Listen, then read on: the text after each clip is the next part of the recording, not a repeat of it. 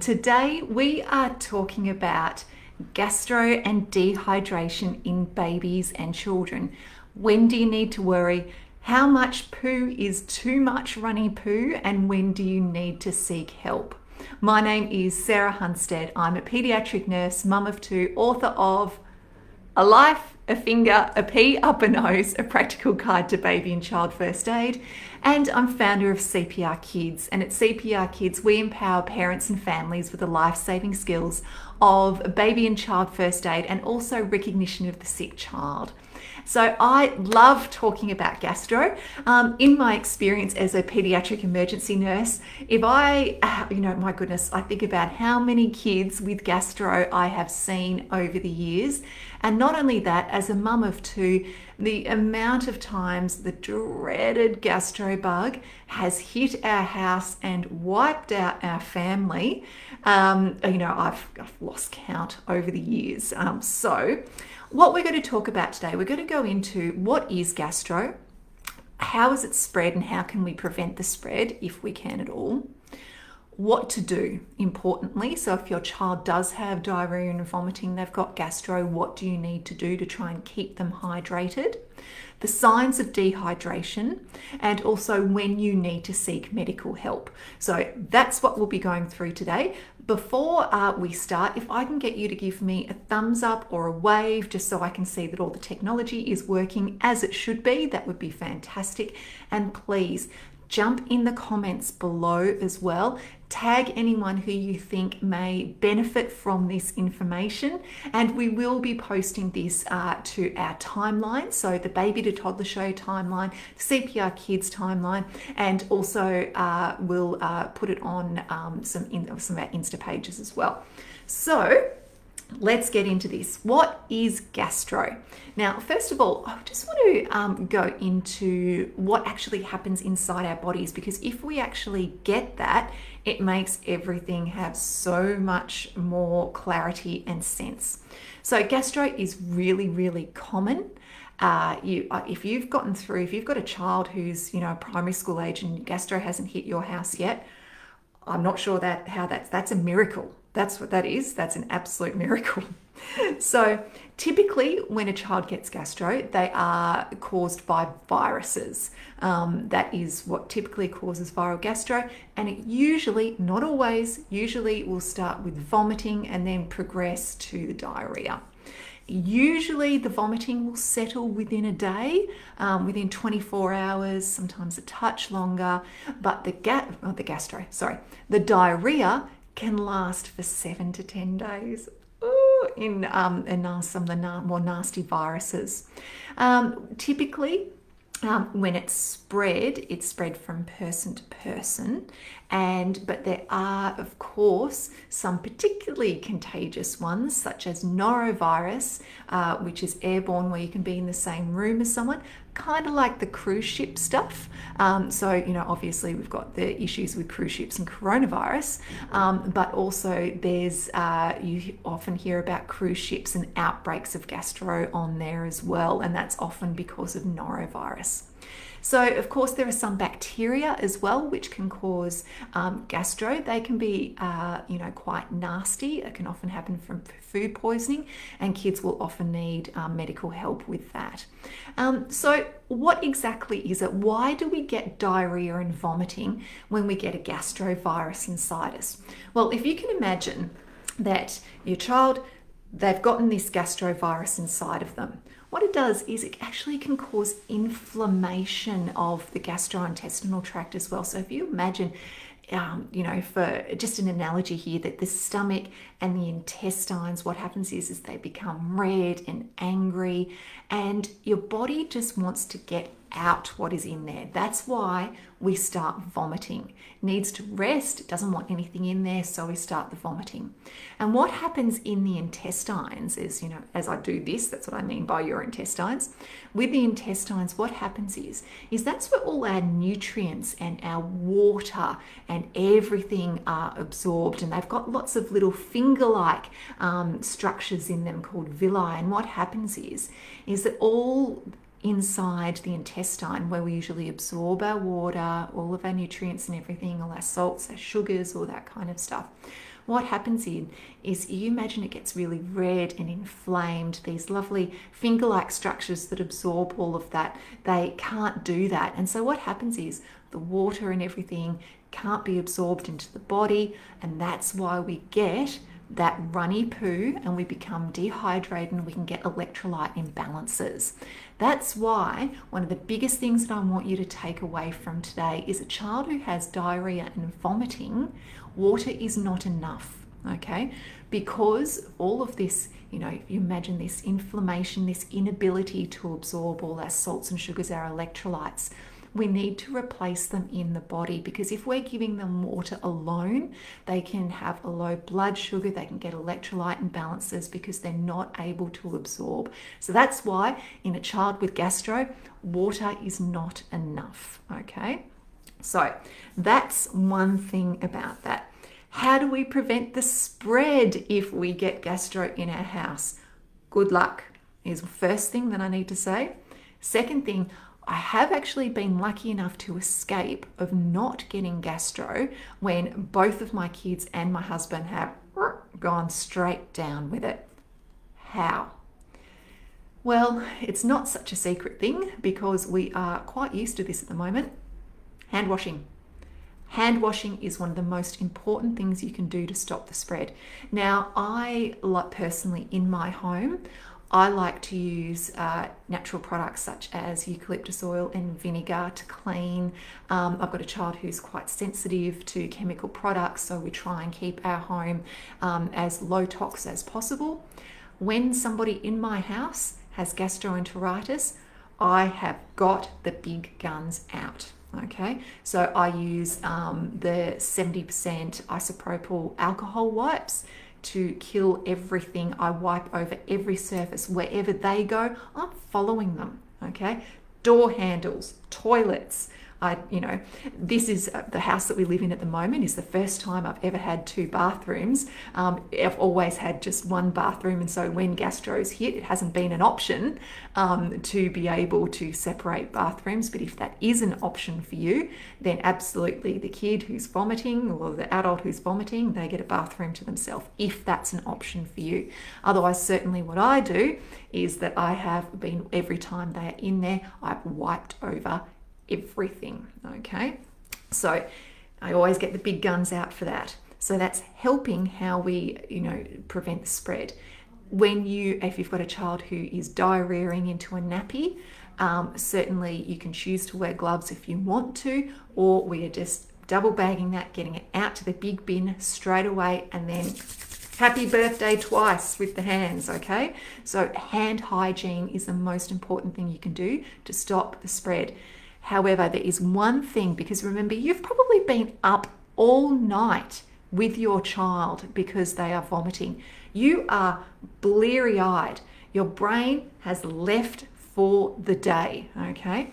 Now, this happened to a friend of mine. We were all in a house together. We'd gone away for a friend's wedding, and we were all sharing a house. And her little one had diarrhea and vomiting. I've gone into action mode, wiping door handles, doing all this. I'm like, I want to go to this wedding. Obviously, this is pre-COVID. I want to go to this wedding. I don't want to get sick. No one else can get sick. And so I was, running around completely anal about cleaning everything. And he had an entire night of vomiting. In the morning, he was feeling a bit better. She was giving him some toast. He left one of the crusts of the toast on his high chair thing. And Mum, bleary-eyed, not thinking, picks up the crust of toast and starts eating it. It was like slow motion. I'm going, no, don't eat the toast. Because, of course, he's been vomiting all night. He's eating this toast. These lovely viruses would love to go to another person to infect them. And so sharing food, drinks is a surefire way to be able to catch the virus. So don't eat their scraps. Absolutely no sharing between siblings or anything like that, okay? Last time my child had gastro, her cup, I wrote in marker over the top, Izzy only, So that, you know, my other child who is got a habit of just looking around, oh yeah, there's a vessel with some water in it, I'll drink that, and it doesn't matter whose it is, that she knew not to grab her sister's drink. So that's an important thing to do. And of course, when do we need to seek help? Now, first of all, let's go into some of the signs and symptoms of gastro, because diarrhea and vomiting doesn't necessarily mean that your child has gastro. If there is any doubt, you need to seek medical help. But of course, if it's gone through the family, then you can, you know, there's a pretty sure bet that it is. So what normally happens is that you start with vomiting, you end up with diarrhea. Of course, there's tummy pain. Often the tummy pain is relieved by a vomit or having a diarrhea. It gets a bit better and then it gets bad again. They'll start saying sore tummy and then they'll spew everywhere again. So that's typical of gastro, to be honest. And what we need to do is we need to think about, okay, what's happening here? Do I need to seek medical help? So first of all, number one, if your child is under the age of 6 months and they have vomiting, or they have diarrhea and vomiting, or even just diarrhea, you need to seek medical help. They need to see a doctor because they can lose fluids extremely quickly, become dehydrated extremely quickly. So under the age of 6 months with vomiting, diarrhea, they need medical review. Okay, so full stop, under 6 months, that's what needs to happen. If your child has any comorbidities, so what I mean by that is that they have got other health problems, such as metabolic issues, diabetes, you'll know if diarrhea and vomiting is a problem for your child and you need to seek medical help. It should be part of your action plan. So that's an important thing. If your child is still continuing to vomit, we expect it to start, probably about 6 hours of vomiting for, like exorcist vomiting, okay? We expect that to start to really settle after 6 hours. I'm not saying they're going to actually stop vomiting. They may still have an occasional vomit, but we expect them to get to it to start to improve and really to have stopped within about 24 hours. So if they are just vomiting and vomiting and vomiting, yeah, okay, no good. If they are really drowsy and it's not their normal sleep time, if you have, it's okay to feel a bit more tired. I know, I feel like crap if I've got gastro. But if they are really lethargic, you're having difficulty waking them, that is worrying, okay? You absolutely need medical help. If, of course, there is blood or mucus in your child's poo, then you need to see a doctor. But also, what about the color of the vomit? This is a big one. So what we worry about is bile-stained vomit, okay? It can mean that perhaps it's not gastro, perhaps there is something else going on. And so therefore, color is important. Often people will come in and say, my child is vomiting green. Green is what we worry about. But the type of green is this. Green like grass, okay? It can even get as dark as my plant back here, okay? This is green. This is the color that we worry about. Often when you vomit, you'll end up with a yellowy color. So this is the only yellow thing I could find in the CPR Kids office. So, hey, but it's appropriate. Look, it's ISO wipes. So this color yellow that's sitting in here, we're not worrying about. That's not bile. It actually isn't bile, okay? So that yellow, that is, that's, your child's getting a bit empty and we need to look at them. But the one that we're really concerned about is that grass green, this color here, okay? So it's just differentiating. So that yellow is not green, that's a yellow vomit. It's a green vomit that's like the plant or this that we're really concerned about, and I'd like them to get seen really, really quickly, okay? So if they've got severe tummy pain or ongoing tummy pain, that's worrying. Usually with a viral gastro, what happens is they'll have a vomit and it gets relieved. It comes back again, but it's that crampy, yucky, I'm about to vomit pain or I'm about to have a big diarrhea pain. So that. If they are having fevers, we expect them to have a fever with the viral gastro, but if they're having fevers that is just going along with some of these other things, and perhaps it could be a bacterial illness, take them to the doctor and get them checked out. That's important. And of course, if you are worried they are getting worse, okay? If your gut says that this isn't just a simple gastro that you can treat at home with rehydration fluids, then I want you to seek medical help. So how do you know when your child's dehydrated? What are the signs? First of all, number one, they can be quite drowsy and they're feeling yuck. Look inside their mouth. Their lips can become quite dry. Their tongue can be coated. Their mucous membranes inside can start to become quite dry. If they are really starting to get quite dehydrated, you may notice they cry, but they don't have any tears. Their eyes can look sunken and dark underneath. In a baby whose fontanelle is still open, you may notice that their fontanelle starts to look sunken, okay? And when dehydration gets really bad, then what can happen is we have something called tenting of the skin. And so what happens is you will pinch the skin on their tummy. I'm doing it on my arm because you don't need to see my tummy. We don't need to do that, okay? So we pinch the skin and see how my skin goes back straight away and down. In a child who's really, really dehydrated, you'll do that and the skin actually stays like that because there's not much water in there, so it stays up rather than going back down straight away. So that's called your skin turgor or skin tenting. And so these are signs and symptoms that you're looking out for. But hopefully you're not going to get there. Hopefully we are going to get on top of it by replacing their fluids that they are losing. So what do we do? First of all, we need to remember kids do not have the circulating volume of fluids that we do. They can get dehydrated really quickly. So we want to get on this, okay? And we don't need to worry about food. Don't worry about food, okay? Don't worry because they're not eating their lasagna for dinner. Doesn't matter, okay? It's fluids that we become concerned about now, and that's what we want to get into them, okay? So we need to replace what's coming out. And it can be a bit of a battle. So the first thing you're going to do, they're going to have a vomit. We're going to rest their tummy for a little bit. Okay, so give them a break. Don't try and shove anything straight after they vomit. Just let them settle for a minute. And the number one key thing here is small amounts frequently. If you go ahead and give them a nice big glass of hydrolyte or electrolyte solution and they chug it down because they're thirsty, because dehydrated kids initially will be thirsty, okay? Thirst is one of the symptoms. But if they chug that down, what's going to happen?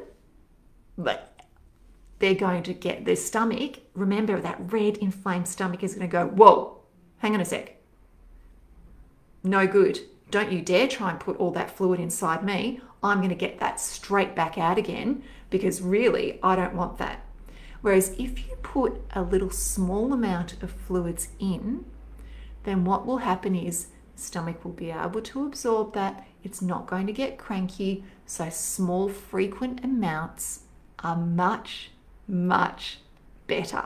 So what kind of fluids do we use? The ideal are oral rehydration fluids. Keep them in your kitchen pantry for when it happens because you can guarantee they'll start vomiting in the middle of the night. So what are you going to do? Oral rehydration fluids have got the right balance of salts and sugars to replace what's in the body. So don't try and give children sports drinks because sports drinks are the wrong concentration for children, okay? We shouldn't be using them. So you want to use your oral rehydration solution. So that can be, you know, the hydrolyte, the Paedialyte, all of that kind of stuff. So good idea to keep them in the cupboard. They come in some great flavors, from lemonade to orange to grape, all that kind of stuff. So yeah, you've got those. It is a good thing to do.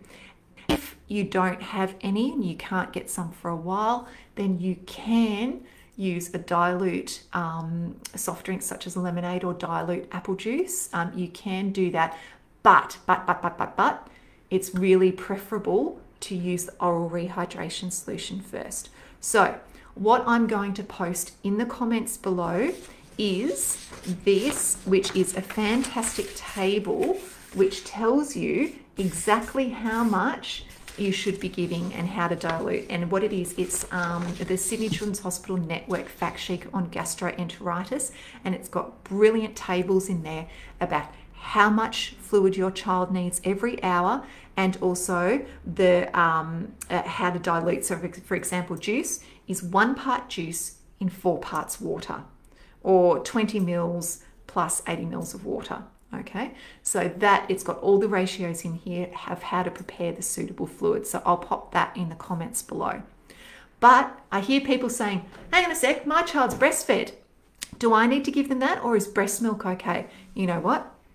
Breast milk, okay? If your child is breastfed, then the best thing that you can actually give them is breast milk. So continue feeding on demand, okay? So you might do small, frequent feeds rather than a full feed, and do it at least every 2 hours, okay? So that's important. And so in between feeds, you may want to offer some oral rehydration solution, okay? You may want to do that, absolutely, but you don't need to give them any solids. And so when the vomiting has actually stopped, what do?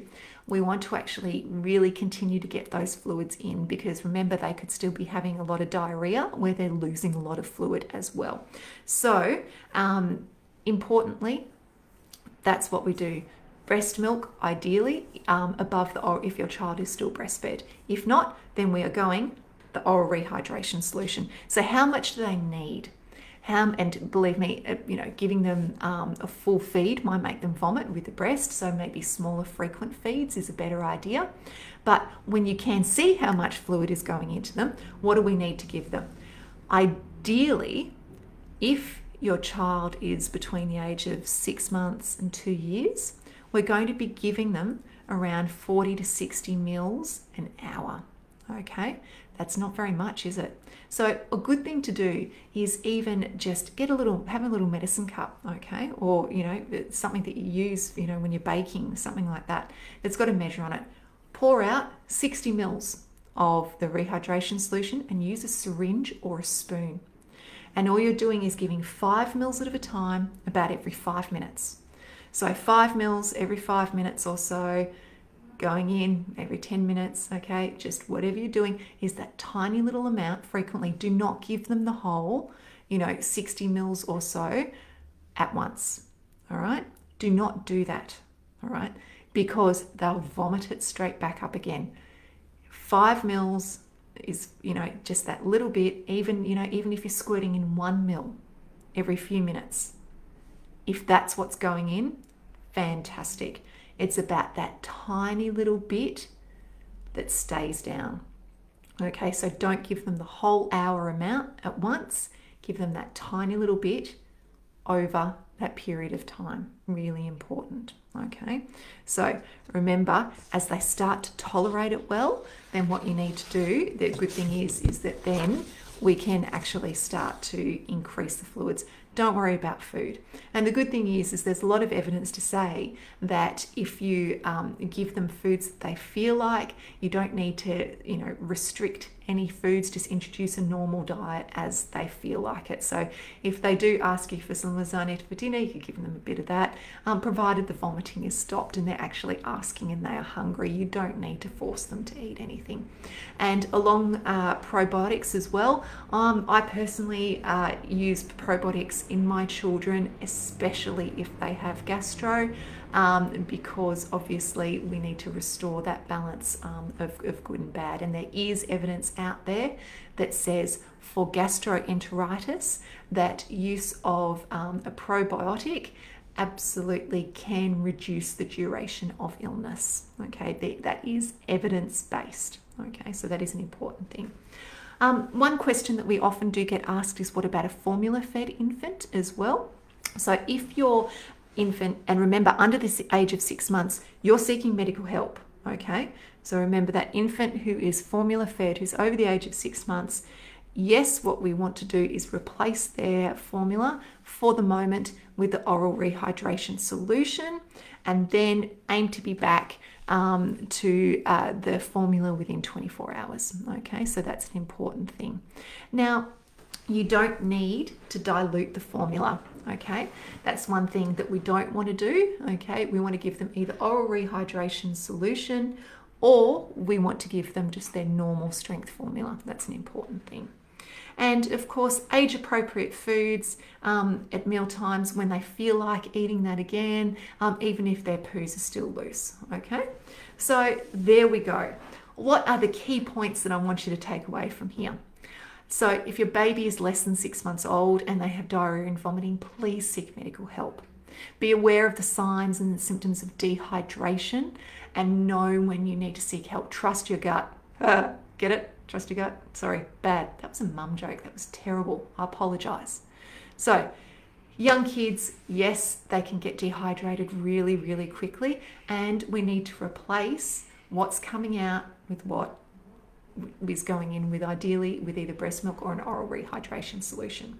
So are there any questions? I know this has been a bit of a long Facebook Live, but I think this has been a big one that we've had to cover today. So if you have any questions, I would love you to pop them in the comments below. And I am just having a look on my device here as well to see if we have any comments or questions. Let me just have a quick look.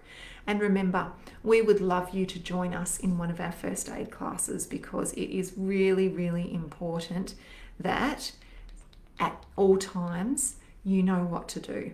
Okay, so Nina has said thank you. You are most welcome, Nina. I hope that this has been helpful, everyone. And if there's no questions, and I can't see any at the moment, it could just be my technology. Sometimes it gets a little funky, to be honest. But if there is, I'll jump on and I will endeavour to answer your questions as well. And I will be posting that fact sheet from Sydney Children's Hospital Network with all of the links down below as well. With the tables is what I am trying to say. The tables, so you can look and see exactly what your child needs for their body weight. So thank you so much, everyone. It has been an absolute pleasure. Pop in the comments below what you would like next week. I'll see you later, everyone. Bye.